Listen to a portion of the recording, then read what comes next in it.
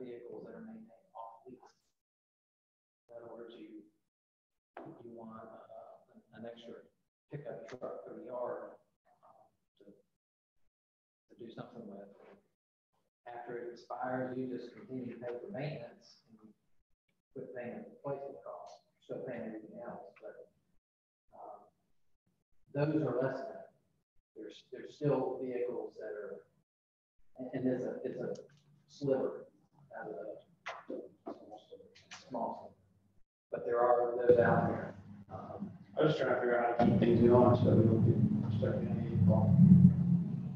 Sure. I mean, I understand that. Yeah. That is I mean, I fully understand the constraints of whatever engineering consultant for, I'm not trying to do anything on a quick timeline, but, and to your point, I understand that they will give us something in a first draft that we can work on. But if we're talking about developing like a full policy, now we're talking about not having a full policy until FY 2025 budget is a pretty kind of depressing idea that it is 2022 if we're talking about three budget years down the road, 5 years. So. That's right somewhere. Yes, yeah. I mean, obviously it's better than not doing anything. But I'm kind of with the mind, it's the same like thinking with PJ of like, what can we do to keep making progress?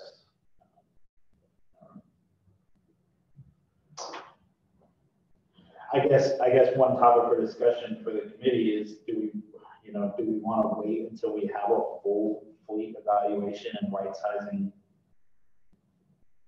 report in our hands before developing policy recommendations? Well, the things you have to transition. Yeah. The right size is not good. The right size is going to tell you dollars, but it's not going to tell you policy. It's going to tell you dollars. It's going to tell you, form, fit, and use. Or like, we're always going to have this vehicle doing this all the time, no matter what our policy is. Sure.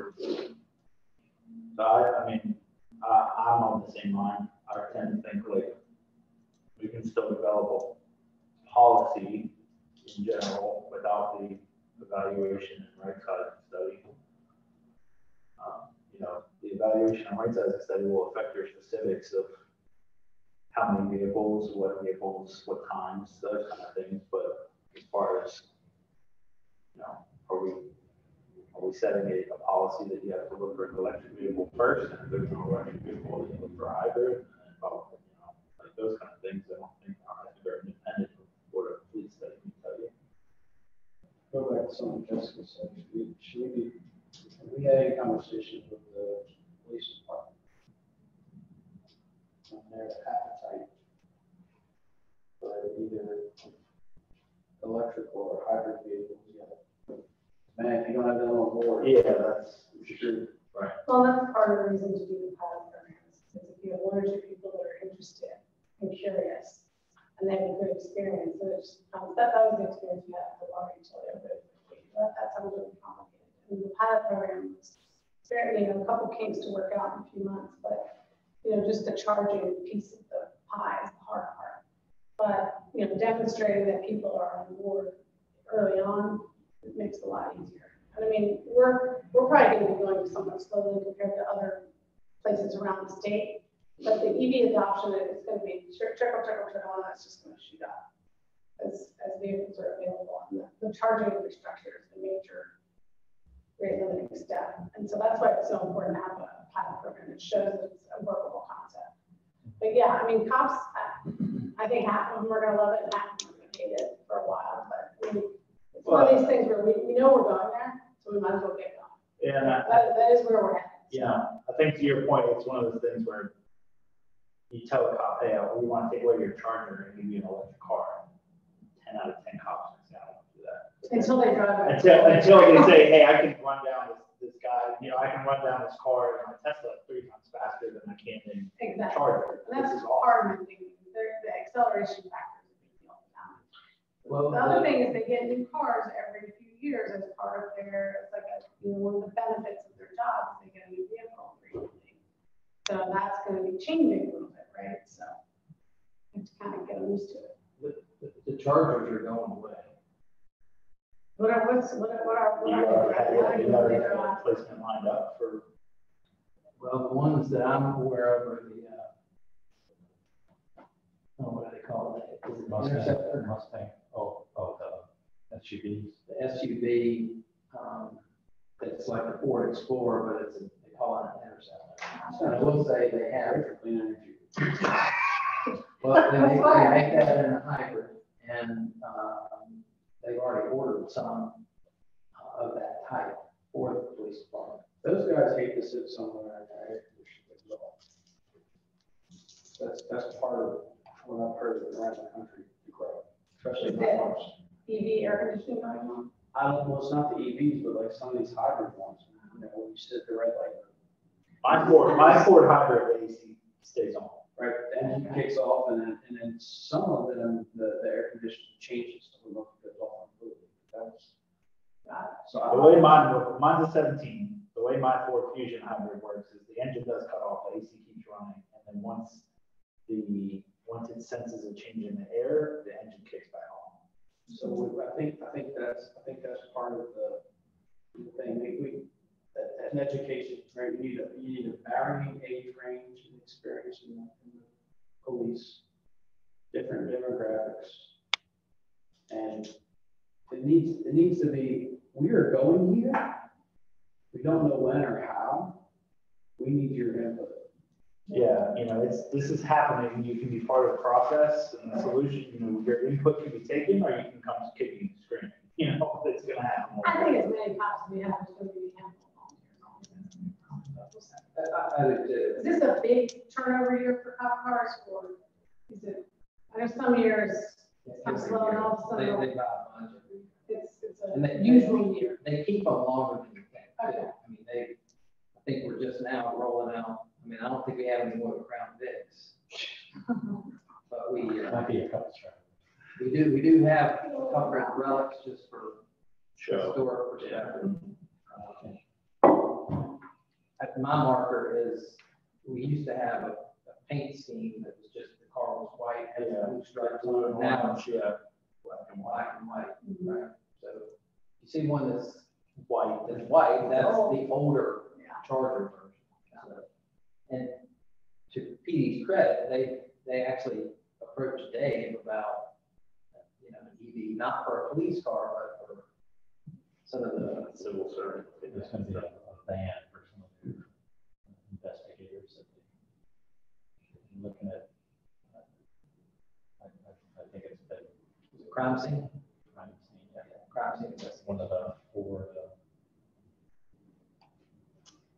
So if you're talking super nuts, my just an initial thought on the top of my head would be you would want someone in the police department that is not a police officer doing something like crime scene or serving warrants or whatever, something that does not involve high-speed chases or the potential for it.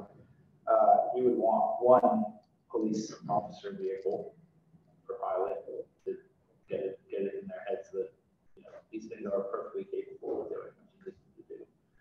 And at least one other city employee type, whatever it might be, just someone driving around preaching a good word. I would like to know what our total vehicle counts are. I'm not disagreeing with your philosophy, but we find out 60% of our vehicles are police vehicles. I think it's more like, isn't it like 600 cop cars? No, it's 200. 600 vehicles. Dave sent that to us. So it's like a third. Yeah, so I would try to make sure that we try to proportionalize it appropriately, because every one police or even a third of our cars isn't going to be a very good message. It needs to be higher. Yeah, I think there's a couple of younger cops who are talking about friends with Teslas. They might have themselves who say, yeah, I'll be in the car. I challenge that. They, I bet you more so. not one of A us. single cop who can afford to buy a You're probably right, but they probably know someone who's got. maybe it is. Might be, but It's a back order. It's available. For EV, for, Yeah. Lithium's gonna be no problem.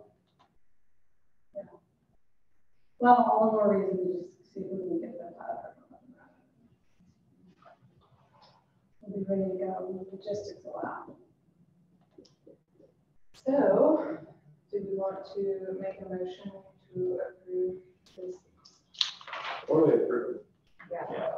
I mean, are we gonna approve that we're gonna try to do some things before we go through the budget process?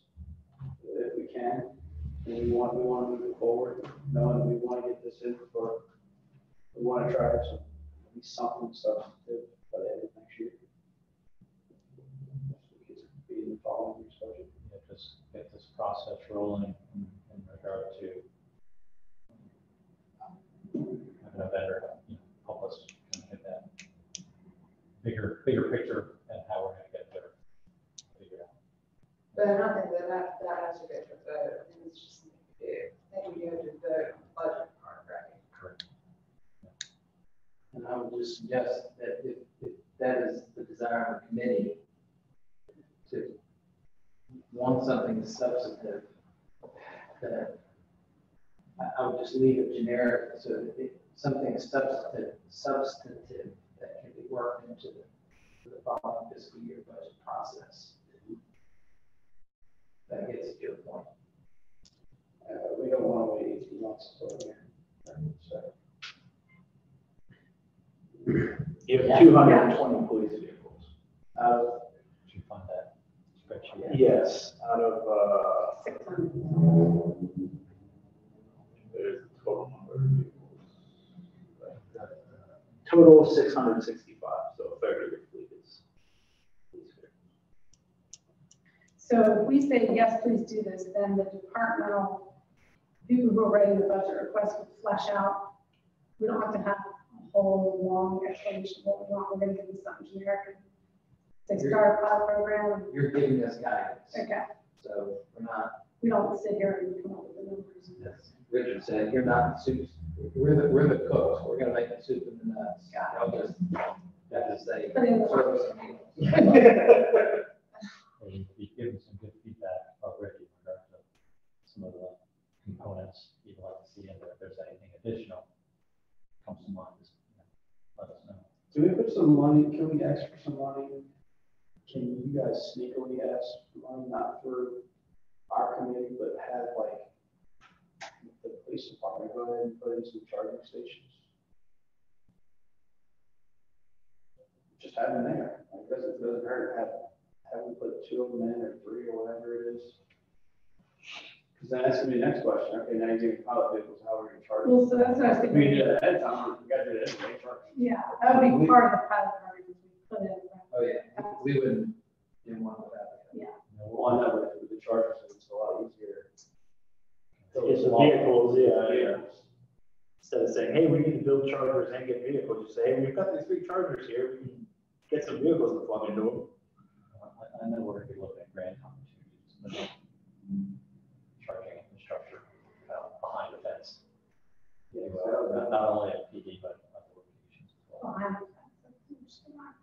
Yeah, I mean, my We're not understanding. public. Yeah, they're in, well, I was thinking behind the little fence wall. What, I mean, there's gonna be a process to coordinate usually to get IRA stuff too, right? Is that already underway? Certainly in there I mean, yeah, for municipal. it's still like 5% of the IRA. Yeah. Yeah, I mean, it's all new stuff, but there's definitely money, there's infrastructure, charging infrastructure apples to be pulled off that tree. I just don't know how it's gonna work, but I don't even think we're gonna have to get that many grants. Once we get this ball rolling, we've got money. It's gonna be shovel ready though, right? Whoever comes first. Well, that's fine, that's what I'm worried Gotta about. be first. Like as is well. Charlotte and, are these other bigger cities gonna get all that money? Because I'm assuming it's gonna come through North Carolina, it's not gonna come straight from energy or whatever. It's gonna come from North Carolina. It's all, the money's all divvied to the state. Yeah, so we gotta make sure that we get our ducks in a row. John coming in, There's municipal wise. there's other opportunities coming. So, There are, okay. Cool. Your action on this doesn't necessarily prohibit us from pursuing, you know, All that stuff. correct, I mean, again, this is, in my kind of overall simplistic view, this is what we're asking is for someone to help us draw a map that we can follow. We can take little side trips and do whatever we want, independent of that. You know, you're right, we're not gonna buy an electric vehicle without putting in a charging station. Just- I'm just saying it's a lot easier argument. Hey, we already have a charger there. I think to, you know, map wise, I think the first steps we go for are fleet evaluation and right sizing studies to go forward. At the same time, trying to implement pilot program. You know, I don't know if you want the committee to continue trying to develop a purchasing policy. Or if you even want us to create a purchasing policy, or if we should just tell you, yes, make a purchasing policy, you know. I think that's kind of the first steps in that roadmap, in my mind, you know. Yeah, I think the overall is to tell us that we think a vehicle purchasing policy is a wise thing to do. Yes. Yeah, yes. I mean, we got all the policies from the other cities. We look at it. Yeah, so what I'm hearing, I think some y'all could consider putting into motion is that we could potentially extract that portion out of what the consultant would do and try and do that sooner. Well, if I understand correctly, that the city right now, if they want to buy a vehicle, there wasn't a way for them to even buy an electric vehicle, or it wasn't part of their decision-making process. So there isn't an official written policy on how to go about doing it. There's practices that have been in place for quite some time. Traditionally, what happens is, you know, the fleet manager will come to you as a director or department head and say, these are the vehicles that are part of your fleet that are up for replacement this year. And he's gonna, in theory, work with you to determine, does this same type of vehicle continue to meet your needs, or do you have something else, you know, that would, you know, better suit your needs? You have another need, or has your service changed, and you need something different to do that. And at that point, the department head makes a decision that, you know, I'm going to replace like for like, or I'm going to replace this for something bigger, something smaller, something more fuel efficient, something that has 4 arms. Who knows what it is? So I think you should prepare for pushback then, because I think what we're proposing is that you're basically taking that decision out of that department head's hand. Or at least you have to have a good argument to not go towards. Right. Or higher. You know, instead of saying, hey, what do you want? We're saying, hey, you're getting an electric vehicle, you know, or you're getting a hybrid, or unless you have a valid argument as to why that will not suit your needs.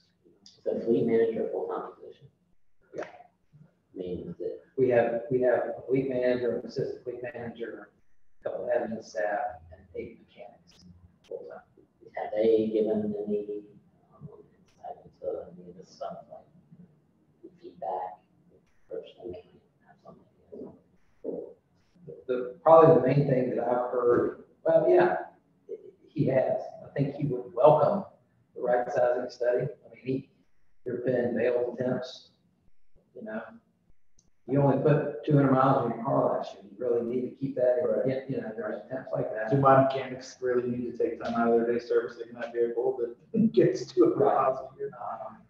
And he's also been part of our discussions around potential groups that could be early adapters for EVs. So yes, he's been part of the conversation, not necessarily in this same context, but he knows that we're talking about this RFP. He's been helpful at trying to reach out and grab some other examples. So he's not. Not a proponent. No, One thought I'd have as you're, But I will say this, he's cautious, sure, and, you know, his job is to make sure that he's delivering services so that we can deliver our services. correct. And he's gonna do that. And ultimately, we've got to do that as an organization. Correct. But what I'm hearing is y'all, we gotta set up a process of elimination. Is there an EV choice? Yes, no. Yeah. If yes, why wouldn't this work for you? Right. You know, kind of that decision tree. And I think as you guys are having those conversations with the fleet manager and making those decisions, I think one of the things that would even make it easier to make those decisions or present in favor of EV is if you can ask the fleet manager, you know, hey, do you have any numbers or can you get any numbers on what the cost, you know, we have the way that the vehicles are funded is they're, you know, you put that money aside. So when it's time to replace a vehicle, you know, you have 40 grand set aside. You know, if you can ask the fleet manager, is there a way you can tell us, you know, we have 40 grand set aside for a new F-150, whatever it is, you know, is there an equivalent EV that we can, you know, how much more is an equivalent EV? So you can get an idea of the price difference. If you can tell city council, hey, you know, we want to go to EVs, and it's going to cost us $3,000 more per vehicle, you know, versus, hey, we want to go to EVs and we have 40 grand set aside for these vehicles right now and they cost 80 grand a piece. You know, just so the more information you have about the cost ways, will help you be able to determine how that process is. The metric that I've seen from his data Sure. is most useful is the cost to operate per mile. Yeah, yes. And hands down, Mhm. the data shows us from what we have in our fleet, hybrids are anywhere from 6 maybe to 11 cents a mile, whereas, you know, another equivalent vehicle serving the same purpose will be more than twice that. And that includes maintenance? Yes. Because I was just saying, we have 6 mechanics, I don't know how much they do maintenance on electric vehicles. I have no idea. Tires, wires, blades, and brake pads. Yeah. That's it. I Sensor wish they goes knew. out, we replace it. What's that? Like when a sensor goes bad, like, they have the knowledge to replace it, we send it off. Yeah, so that was, We're going down a rabbit hole. I didn't want to bring that up, but I was It'll be- concerned about that too, is if your mechanics have the expertise, if it's going to pose a challenge to them as the fleet moves to electric, that they're still able to service them as needed. I would assume as the industry progresses, their training will progress, but. Oh, yeah.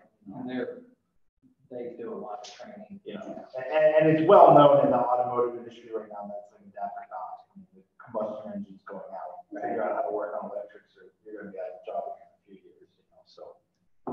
I assume that they're already well ahead of that curve, but it's something to consider. There's this great public policy, fleet procurement tool that has all kinds of inputs into it that you were mentioning, and it'll, you know, help you break it down. Any chance you can make that bigger? This is like there. Is that City of Charlotte? This is one of the tools I think that they use. That's a lot. But yeah, all kinds of inputs, you know, how much cash you have already set aside for it.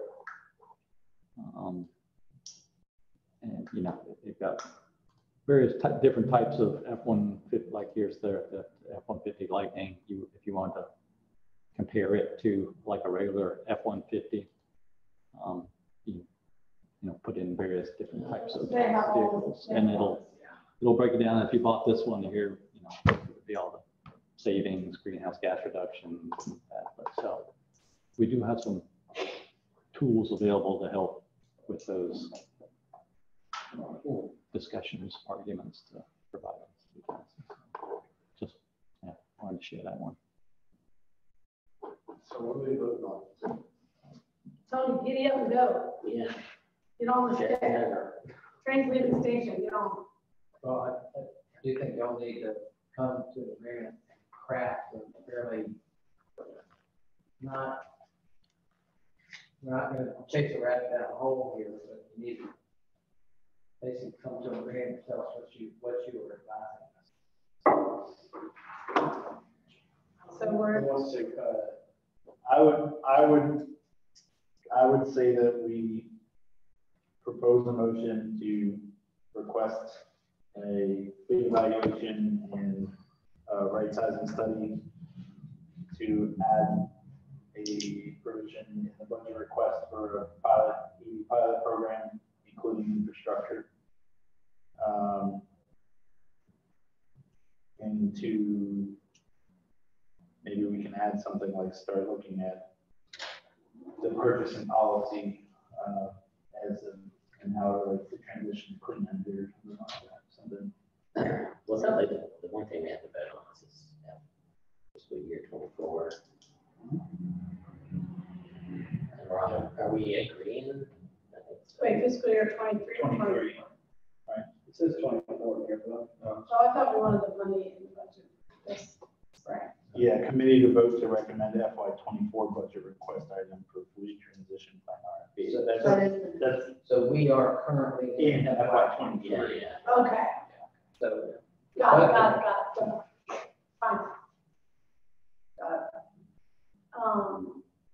The other thing, this is a small detail, but I'm thinking we should recommend at least 2 cop cars, because sometimes what they're gonna have to do is alternate, like, you're in the middle of a shift and you run out of charge, you gotta be able to go back, get a car that's in there charging, so. Maybe 2 in each department, so that they, you see what I'm saying? While they're learning, while they're figuring out the rubric of how long. So you don't wanna have one EV on that side of town for this department. And that's it, and then they have to go use the second internal combustion engine car because they ran out of charge. So I think any pilot should have at least 2 vehicles. I like associated with to the add at least 2 cars. Yeah. But I don't want to dictate what how many vehicles we're choosing. No, 36. I think that wherever they decide to do the pilot programs, they should probably have 2. Because it's a learning curve to figure out, what your routine is and when you can charge. And obviously, in the police department, there's a few 9-to-5s, but pretty much everybody's on weird shifts. So just a little logistical thing to make it easier for them. I mean, can we just agree to this budget request and then move other things forward as they come? I mean, the pilot, I mean, do we have to get? Well, I think what we're doing is drafting a motion for what the budget request is going to include. yeah, so what I heard was the fleet evaluation, the right sizing, including a pilot project, With at least 2 vehicles. and I think you also mentioned purchasing policy. Yeah, continue to develop it from beginning to continue. So the other parts of it are those bullets 3 through 5, transition, the EV charging infrastructure plan, and the kind of the impacts to the power delivery. And I think, Those are part of it. So yeah, in my mind, those 3 things are going to be dictated by the results of that, the fleet evaluation and right sizing stuff. So wait, why do we have to worry about the grid? Not just a Duke Energy problem.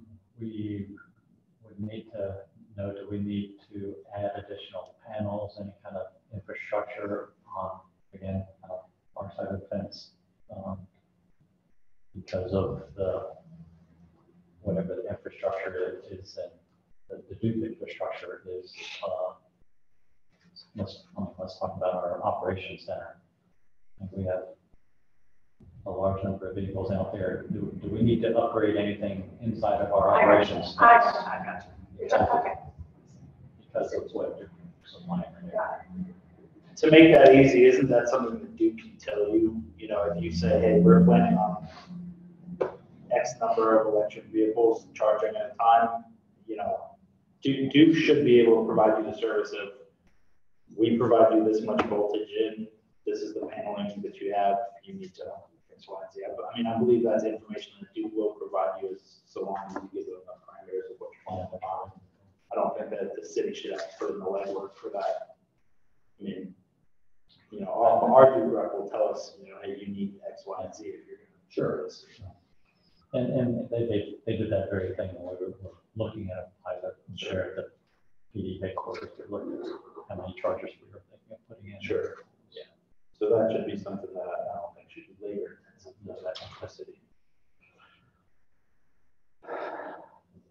Is there a second for my motion, I guess?